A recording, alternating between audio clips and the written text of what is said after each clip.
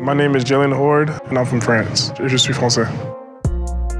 I feel like the love of the game came from both my parents playing basketball. My dad played overseas in France, and he played in college as well. And my mom played for the French national team. Them playing basketball just instilled just a culture and just a passion for the game. I never had any doubts. I always knew I was destined to play in NBA. From age 13 to 15, I was sidelined, from the game of basketball due to a couple of injuries. It was just rough. Facing adversity for the first time, it kind of put a lot of things into perspective. When I came back, I had a much bigger appreciation for the game of basketball. Note to self, stay the course, continue à travailler, work hard, persévérer, and keep dreaming big.